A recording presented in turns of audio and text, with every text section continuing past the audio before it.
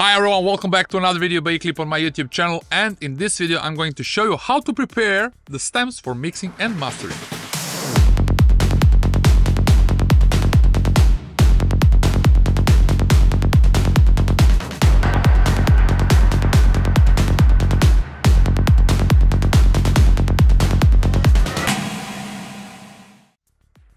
So if you are a music producer or a sound engineer or an artist, you likely came across the term audio stems. But what exactly are audio stems and why they are so crucial in the world of music production and sound design? In this video, we will demystify the concept of audio stems and explore their importance in creating high-quality audio recordings and mixes, and how to prepare them. So the question is, what are the audio stems? So audio stems are individual, isolated audio tracks that make up the complete recording or a mix. So each stem represents a specific element of the composition, such as vocals, drums, guitars, keyboards, or any other instrument or sound source used in the production. So once we have the track done and we decide to send it for mixing and mastering, the best practice is to create the audio stems and that way reduce the number of audio tracks that will be mixed. In Psytrance music, we mostly use a lot of channels to create our music, and in many cases that number can be over 100 channels. Now, the pricing for mixing can be offered by a mixing engineer by recommending the price depending on each track, while the industry standards are that it would be charged by the number of stems. Considering this, we should come to the right number of audio channels or the stems so that mixing engineer can do the best job, but also we should be smart and make just enough stems for the process to save some time and money.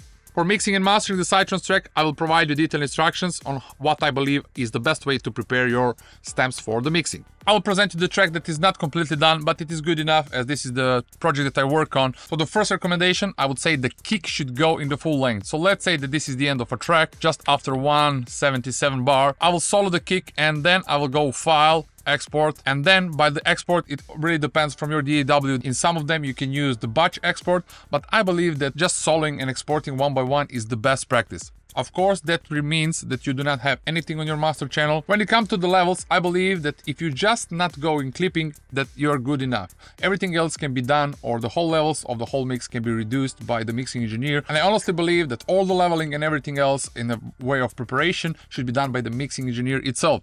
So from your side, it's only important that you do not clip any of your or distort any of your elements. The kick I will send as a one stem, so this is the really important part, as the kick is going to be really important in our tracks, so I would give this option in full, that mixing engineer have all the abilities to mix it or to do certain changes.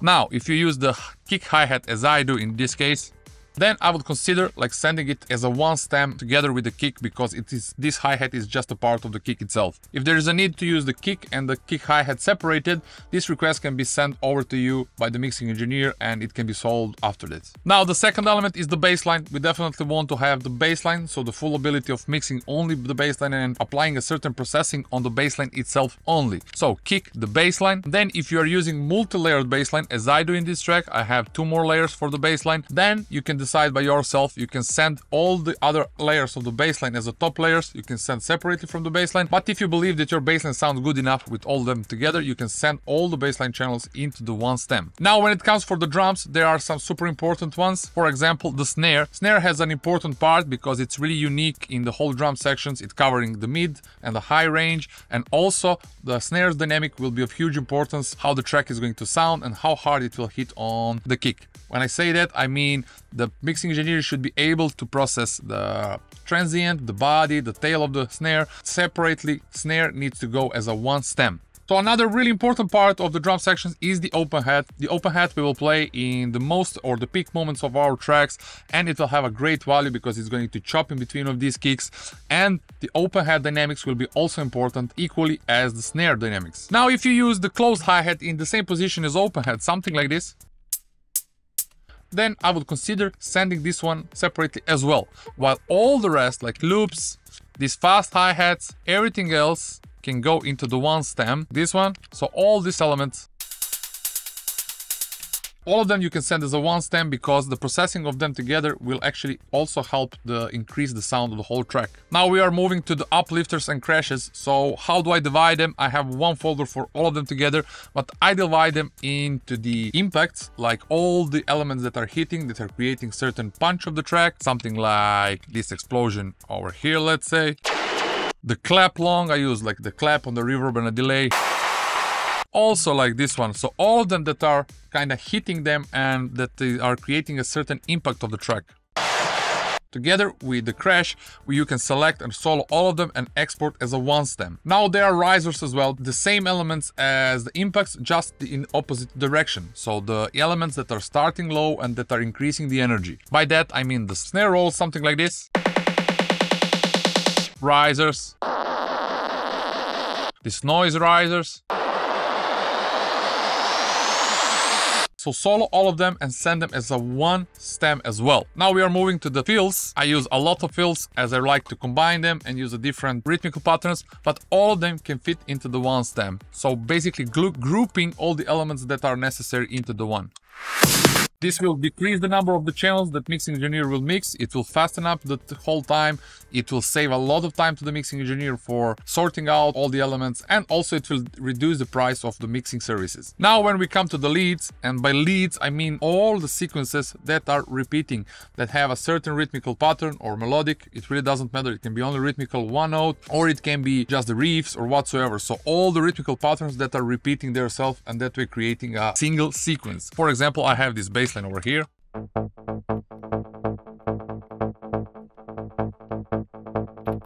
Then in this part I have this one and that one.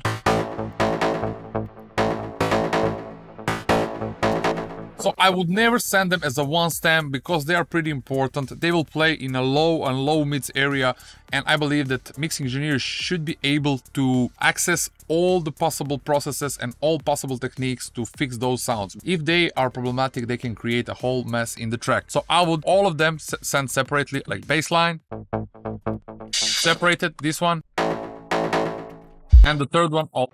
Now all the other elements as well, I would also send them separately. Like I would call this one baseline 1, this is additional groove elements layer 1, additional groove elements layer 2. Now, when it comes to the different or the melodic content, something like this,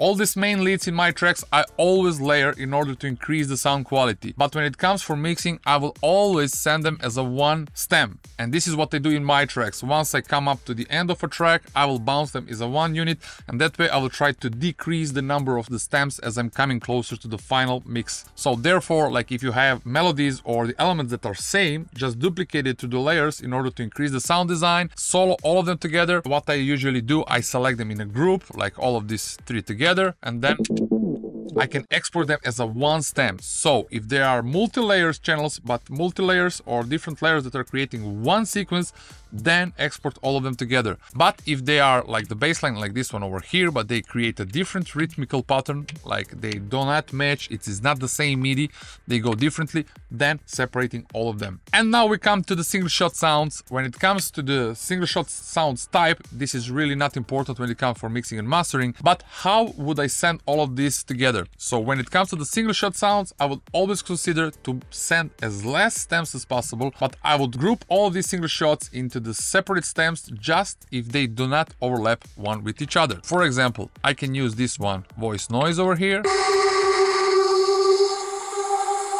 and I can send these vocals because this way I'm sure that they do not overlap. So there is not even one position in the track where these two channels are going to go together. As I can see, there is another, yeah, this one I cannot use because it goes already, because these are vocals and this sample is pretty long. I would consider them maybe sending only separated, but I would group this one because they do not overlap together. Now when it comes to this one is also pretty long. I will send this separately as well. But when it comes to these small ones, as they do not overlap one with each other, I would group them into the one, and I will try to see if there is any other that is not overlapping, like maybe this one, and I will set them before I'm just sending to the mixing session. I would place them one below each other so I can just see if they are overlapping on certain positions. Those three can go together. This would be another one. Now the job is much easier because I have the other single shot sounds that I use much less. So this one can go together with this one also. Now we have these single shot sounds like in this place, then in this place, then in this place, then we have this one which is overlapping with this one. But I already have this one separated over here,